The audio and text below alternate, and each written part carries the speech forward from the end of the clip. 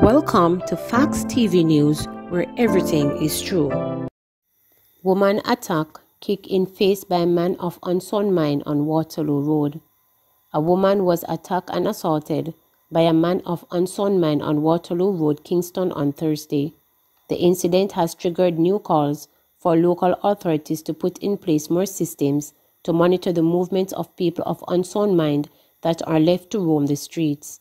Reports are that the woman, who is a Chinese national, was walking along the roadway when she was attacked.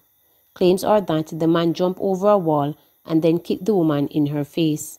A motorist who was passing by saw what was happening and came to the rescue of the distraught woman. Police were later called and the man apprehended.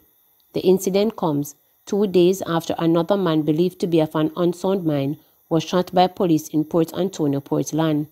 Reports are that the man was later hospitalized. The incident is being probed by the Independent Commission of Investigations in the COM. Reports are that the man went on a rampage along Harbour and Blake Street, where he smashed the windscreen of at least 4 vehicles.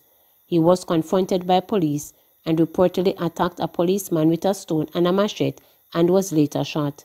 In early June, another man said to be of unsound mind was shot and injured by the police in Halfway Tree. Please remember to subscribe, like, share, and click the notification bell for daily updates.